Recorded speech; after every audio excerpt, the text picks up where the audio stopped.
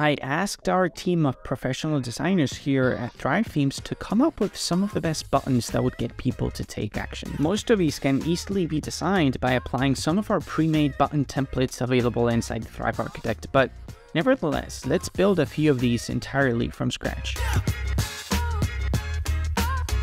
Now, first things first, you need to install Thrive Architect on your WordPress website if you haven't done so already, and then simply follow along as I replicate these wonderful call to actions using the magic of no code. Excellent. So I want you to take a look at what I've got going on here. I have a landing page opened up with Thrive Architect. And by the way, this page template comes, you can locate it inside a set called Chick Smart for those of you guys that got Thrive Architect installed on your WordPress website. And I've added in 3 different types of buttons inside a 3-column layout. And what I want us to do here real quick is to just try to replicate these buttons from scratch. Excellent. So let's insert a 3-column layout right underneath our current columns. And let's do a 3-column layout. Perfect. Now, since I'm trying to build these buttons from scratch, what I'm going to do is insert a button. And as you can see, what's happening here is Thrive Architect is automatically giving me my predefined font style that I've applied to my theme by powering through the Thrive Theme Builder wizard. And it has also given this button a background color by making use of my theme primary color. Great, so we're trying to copycat this orange button here, right? Now, this button is actually a little bit tricky because we have an orange background color followed by this white inner shadow, and then again, if you take a closer look, we have this orange border radius as well. But first things first, let's actually take a look at what font we're using here. Let me get over to the typography, and we're making use of Rubik with a 16 pixel font size and 1 pixel of letter spacing. So let's actually let's go ahead and inherit those font properties. Google Fonts. Let's do Rubik.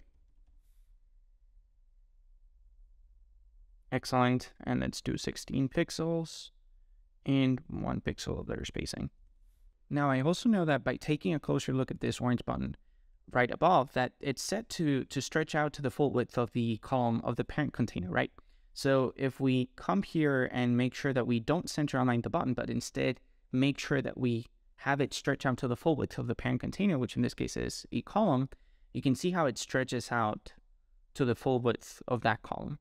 Now, by coming here to layout and position, I'm just going to make sure that we have these paddings and margins be the same. I can see that they're not, so let's make sure that we have 22 pixels of internal padding all around. And there is something actually that's throwing me off, which is the fact that we're not making use of the same copy. So let's actually do this. Let's type in get your free ebook.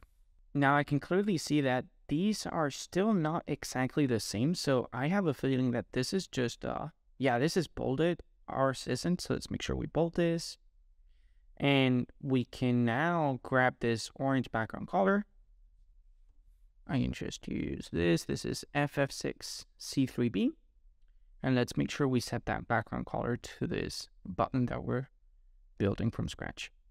Great. All right, this is starting to look a whole lot closer. Now, the first thing that I would do is probably take care of the border radius, right? So this button is making use of 1 pixel of orange border radius all around. So let's do that. Let's grab our orange background color. Perfect. Give it 1 pixel of border radius all around. Great. Now you can't actually tell that that orange border radius is there because we still haven't given it that white inner shadow, but this is going to start showing up in a second. And we need our border radius to be 100 pixels all around. So let's do that.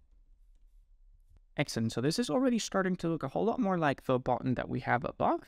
Now we just need to make sure that the background color is actually still not quite exactly the same. These are different tones of orange. Let me see if I mistakenly grabbed the wrong tone. Yeah. All right, that looks a whole lot more like it.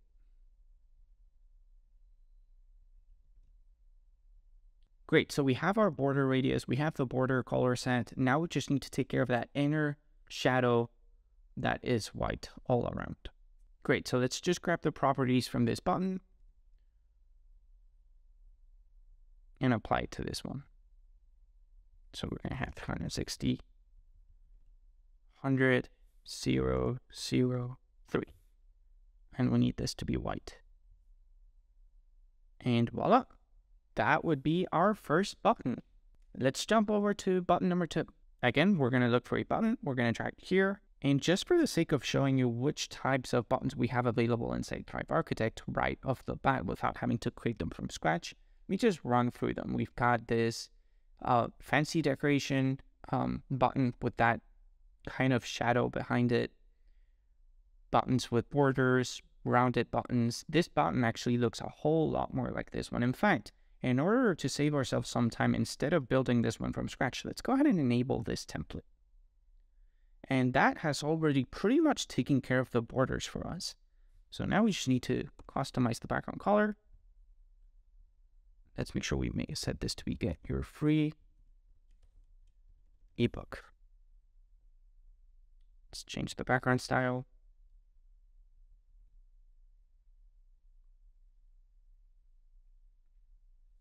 Now, in order to get this arrow on the left-hand side, we're going to have to come over here to our main button settings, and let's give it an icon, a left-hand icon.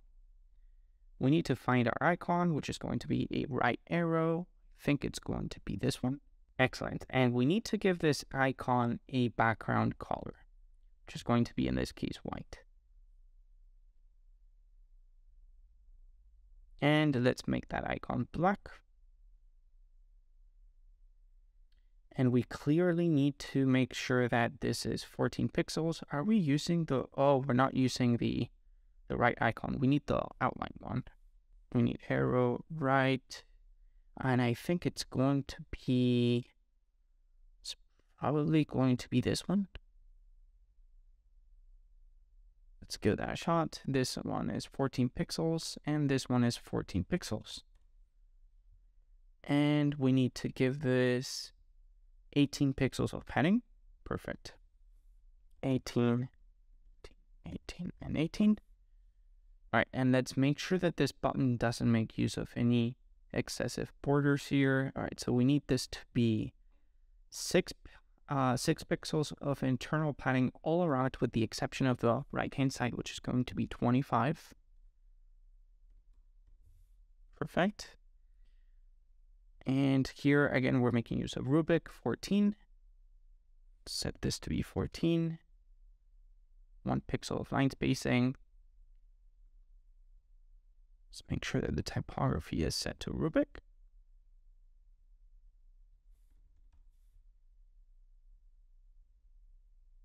Let's build this 14, and let's give it letter spacing of 1. And we just need to make this black. Okay, we are getting closer. I can't seem to figure out which icon they're using. It's arrow right. Okay, I think I'm going to use this one.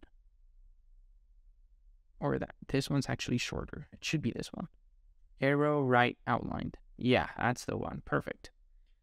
Now, this is going to have a border radius of 100 pixels all around. With the exception, of course, of this bottom left corner, which is going to have a border radius of 0, if I'm not mistaken, right? Yeah, that's the one. And boom, there goes button number 2. Great, so I like the idea of not having to start from scratch, right? I mean, I showed you how you can, technically speaking, start from a completely blank template, which is, you know, just dragging a button element on your canvas and trying to replicate each little decoration element from scratch without actually making use of a template. But why do that when we can start off from a template and save ourselves a little bit of time, right? All right, so for this last button, we are looking for a button that makes use of a little bit of rounded borders. I would say that's probably like 10 pixels, 5 to 10 pixels. And we need a left icon one more time. All right, so let's see if we can find something like that. I probably want to make use of, hey, this one looks pretty much the same as the one that we're going after, right? We just need to get rid of that inner border here, and that's about it. So let's do that.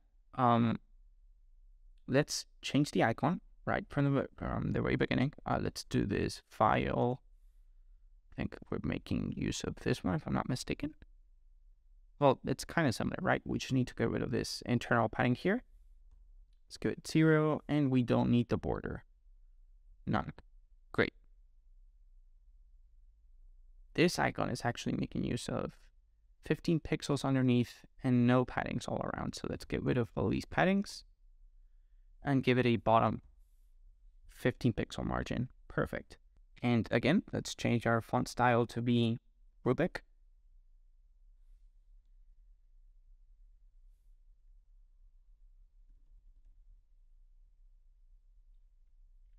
Great. I don't need this to be bold here. What I do want to do is left align my text. Great. Let's change this to be get your free ebook, get instant access. Great.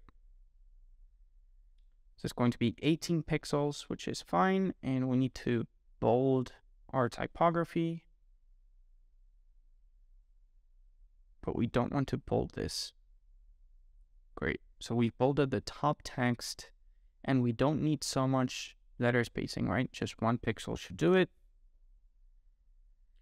Let's change the background color. Background style. Let's make this blue. And we have a little bit of a... so take a look at this. They're actually using... What our designers did is they're using 2 background colors, which is giving it this kind of gradient effect, more or less. So let's do that. Let's add in another background color that makes use of royal blue, which is this one here. Great. So let's add in another background color, which is going to make use of royal blue. Great. I like the hover effect on this button, actually. It slides in. Pretty cool. We should probably change the background color though on hover.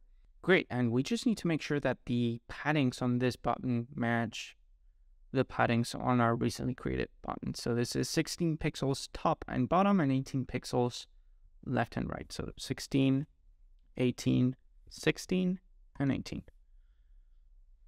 Excellent. And now on hover, instead of changing the background color to this default brown, let's make it blue, but tone down the opacity just a tad bit.